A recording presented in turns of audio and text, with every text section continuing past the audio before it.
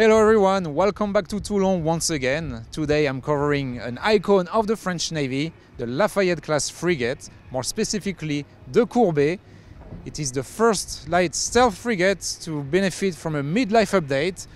Let's get aboard to meet with the commanding officer to find out more about the new systems on board.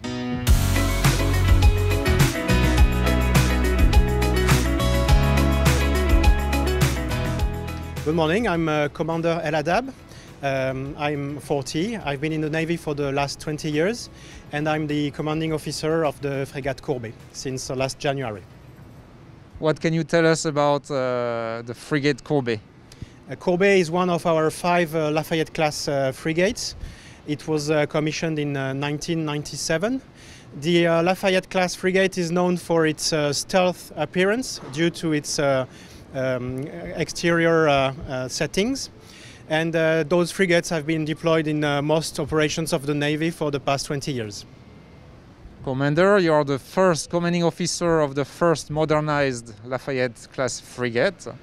What kind of challenge does this represent for you and your crew? So for the crew, the first challenge was to bring its expertise to all the people who had to work in the ship in order to better manage the risk which is inevitable on such an operation. The crew also provided the first firefighting capability in case of a problem. And now the crew is operating the ship during the sea trials, which are taking place those days until the end of the work. All right. You upgraded a number of systems. Can you tell us about it and what kind of new capabilities do these upgrades bring to the ship? So the main capability which was added during this modernization is the anti-submarine warfare capability, because we fitted the ship with a hull-mounted sonar. But a lot of other capabilities were also upgraded, if not added. For example, the ship-to-ship missile system was upgraded to its latest increment. The tactical data links through a satellite system was integrated into the combat management system, and the platform management system was completely modernized to latest versions of hardware and software. Commander, can you show us a little bit up close those 3 major upgrades? Sure. Let's go to see the new SADRAL system, and we'll go to the CIC later to see the changes. So the system behind me is one of the 2 short-range anti-missile systems installed during this overhaul. It's replacing the old Crotale system which was installed on those ships when they were commissioned. The first improvement with this system is that it will allow an easier maintenance for the years to come, because the old Crotale was becoming difficult to maintain because of its age. And furthermore, there are now 2 systems installed on those vessels, which will allow the ship to assess 2 different missiles incoming from both sides.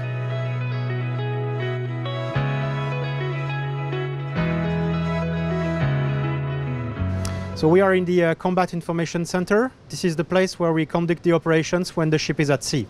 So everything was modernized. The CIC was completely dismantled and rebuilt from scratch during this overhaul to make place to the new combat management system, which is derived from the carrier combat management system.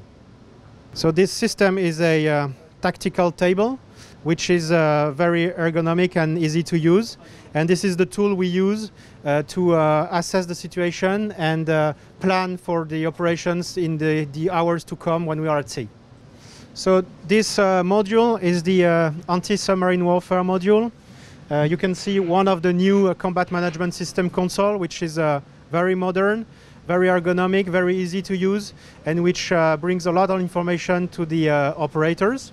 And on the left, you've got the hull-mounted sonar console, which allows us to operate the new sonar.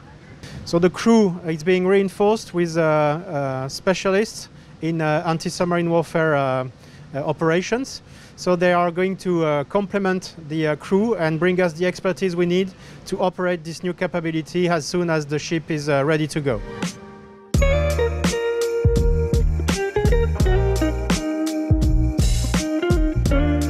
Commander, when will you go back at sea and be operational again? So the sea trials will end on July the 23rd. Then the ship and the crew will re-enter the operation cycle and will start a training phase in September.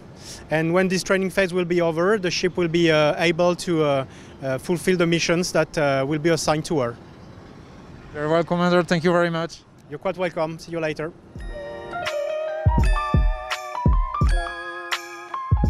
Good morning, I'm Jean-Michel Coquel. I'm in charge of the program for the modernization of Frégate La Fayette-class. Jean-Michel, what is the role of Naval Group in this program? The role of Naval Group in this program is to modernize this kind of ship, okay, integrating a new combat system, new integrated platform management system, and new other pieces of equipment like a new boat lift. Were there any particular challenge in this program so far? The challenge of this program is to be able to integrate new systems, new complex systems in a very short delay on existing ship.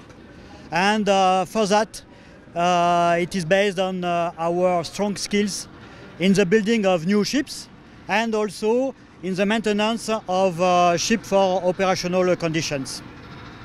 Jean-Michel, last but not least, does this program shows Naval Group know-how in this field, modernization of existing ships, and could it be applied for export ships as well, export contracts?